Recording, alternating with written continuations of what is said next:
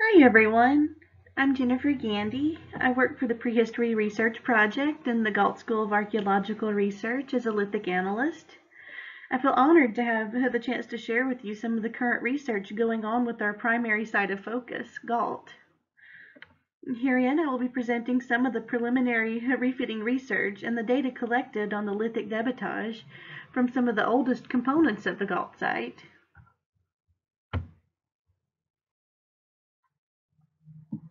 To begin, in brief, refitting is the process of reassembling as much as possible artifact fragments, the most common artifact type used in this form of analysis being lithics. The refitting process itself, especially for heavily occupied sites, can be likened to attempting to piece together several three-dimensional puzzles, each potentially having hundreds or even thousands of pieces that have been mixed, have some pieces missing, and which no longer come with their boxes or instructions for references of what each completed puzzle should look like. As you can imagine from this description, this form of analysis can be a very daunting task. However, it is a very useful tool for aiding in the interpretations of archaeological sites and lithic technologies.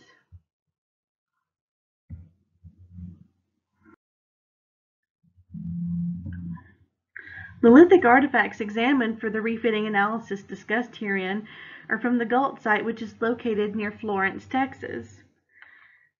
While much work has been done at the site, both professional archaeological excavation and non-professional digging in the past, its surface is still covered in lithic debris.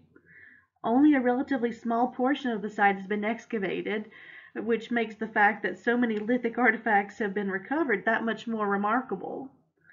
Gault has produced very impressive amounts of Clovis tools and debitage, possibly the largest known collection of Clovis artifacts in the Americas at this time. And lithic, stratigraphic, and dating analyses provide sound evidence that the site has been occupied well before Clovis. The Prehistory Research Project group is currently working on a monograph detailing the site and its background and highlighting the analyses of the Clovis and older, now termed Gault assemblage, components of areas 12 and 15 of the site. My focus was directed on the lithic debitage from the Clovis and older components of area 15, primarily from 12 full 1 by 1 meter unit columns and 2 half units. For this presentation, however, I will just be focusing on the part of the analysis focusing on the Clovis component materials. The Clovis component from this area is roughly 40 centimeters thick. Over 15,000 pieces of debitage were recovered just from this component, not including the identified tools or 1/8-inch general collected lithics, which would conservatively bring the lithic total to over 32,000 pieces.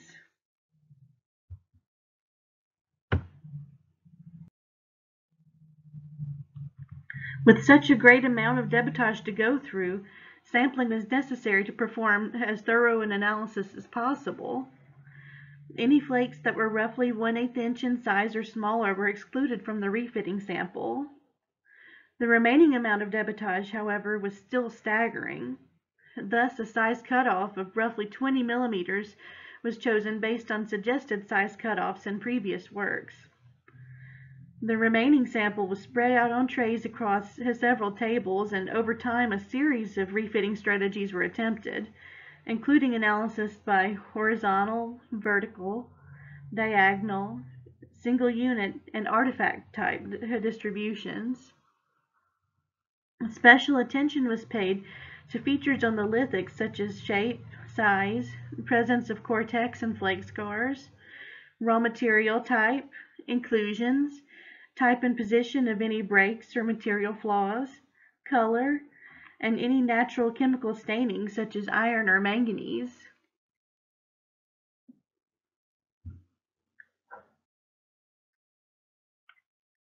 Once refits were found, they were sorted into type groups, which were based on several categories utilized in previous studies from around the world. These refit type groups included technological, conjoined, carbonate conjoined, thermally shattered, and near fit refitting sets. Technological refit sets are refits in which lithic pieces fit back together sequentially, such as flakes successively napped from a biface refitting back together, or such as a flake fitting back onto the surface of a biface. Conjoined refit sets are lithic pieces which fit back together along a snap or break. Carbonate conjoined refit sets are pieces which had been broken in antiquity, but which had been held nearly together by carbonate accretions. Thermally shattered refit sets are pieces which had been broken apart due to extreme thermal exposure, but which can still be refit back together. And near-fit refit sets are pieces which do not exactly refit, but which have features that suggest they're from the same original piece. Finally, all the data collected was spatially analyzed using JMP Pro 14 statistical software.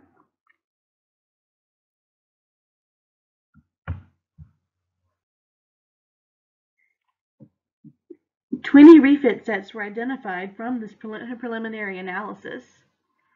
Spatial analysis graphs illustrated that the pieces from these refitting sets were close in overall vertical and horizontal distance, the greatest distance between refitting pieces being about 0.45 meters. The close proximity between the refitting pieces suggests that little disturbed any individual pieces after they were initially broken. Thus, there appears to have been little movement of artifact pieces through the Gault soils, and this lends support to the argument that Area 15 has good stratigraphic integrity. This is especially important for our interpretations of the components below the Clovis component. Looking at the types of refits found, of the total 20 refitting sets, 12 were conjoining sets, 3 were carbonate conjoined sets, 4 were thermally shattered sets, and 1 set was a near fit. No technological refits were identified from the Clovis component. Taking into account the total number of refitting pieces and the total approximate debitage count, excluding the 1/8 inch debitage, a refit success rate of about 0.28% was achieved. Now, I understand the initial knee-jerk reaction to these numbers. Only 20 refitting sets out of the thousands of flakes and tools, and only a 0.28% refitting success rate? These were my initial thoughts too. What had I done wrong? But after doing more research, I actually found that getting results like these is not only okay, but somewhat normal for large sites that have been heavily occupied over time. To give 2 quick examples, 18,000 Paleo-Indian lithics from the Shawnee-Minisink site in Pennsylvania were analyzed, with only 40 refitting sets being identified. And from the Magdalenian Age settlement of Gonnersdorf, a refit analysis of 11,000 flakes yielded only a 5% success rate.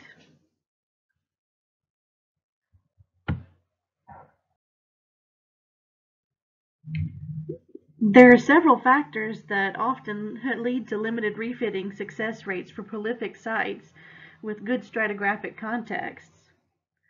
The most prominent factor is the size of the assemblage recovered from a site.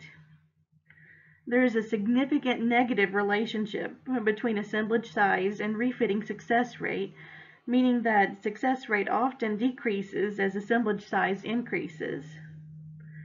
Smaller assemblages tend to be easier to sort through and often allow for multiple attempts at piece-by-piece refitting.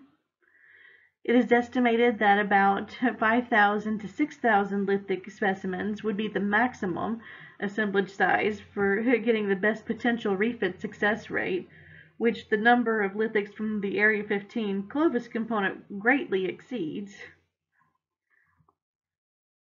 Some of the next factors to consider are the intensity of site occupation and reuse, and the magnitude of an excavation area versus the total utilized area.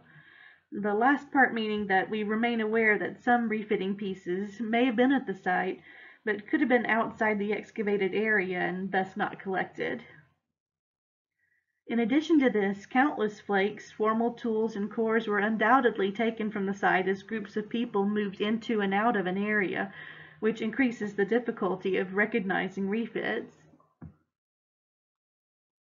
Yet another major factor is the raw material of the artifacts. Refitting can be exceedingly difficult for large assemblages that either have great variation in material or which have little to no variation. The Gault artifacts, for example, are mostly made from local, fine-grained Edwards chert with some variation in iron and manganese staining. Additionally, thermal alteration affects the appearance and structure of raw materials, though it is interesting to mention that it was the distinctive pot-lidding and crazing patterns that aided in the identification of 4 of our Clovis refitting sets. Finally, 2 of the last major factors affecting refit success rate are artifact size and the time allotted for analysis. Larger pieces are easier to see and examine and thus potentially easier to refit. And excluding the smallest lithics can save some analysis time. The refitting analyses for the Clovis and older components of Area 15 lasted over 2 years, off and on, due to the still extraordinary amount of flakes to examine, and could likely have gone on for even longer if a cutoff had not been necessary, and to move on to the multitude of other analyses needing attention.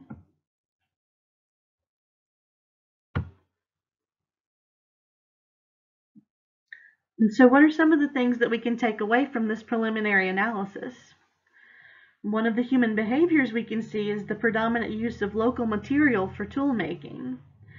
Also, the sheer amount of lithics recovered from the Area 15 Clovis component emphasizes just how long and heavily used this part of the Gault site was.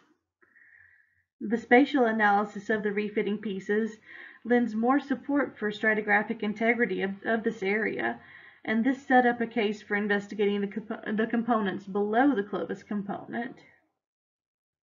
I performed refit analyses for these lower components as well, and a more in-depth discussion of these and of the Clovis analysis can be found in the upcoming Gault monograph.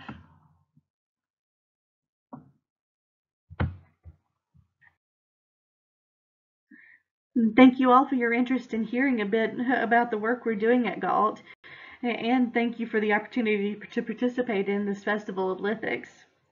A quick thank you also to my very supportive family, my Gault and Prehistory Research Project co-workers, and our colleagues, as well as our volunteers, interns, and members that help keep us going in our research.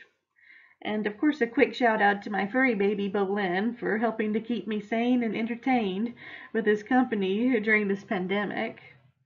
And thank you, everyone. And I will leave off here with a list of the primary references I used in my research on refit analysis that have been cited herein.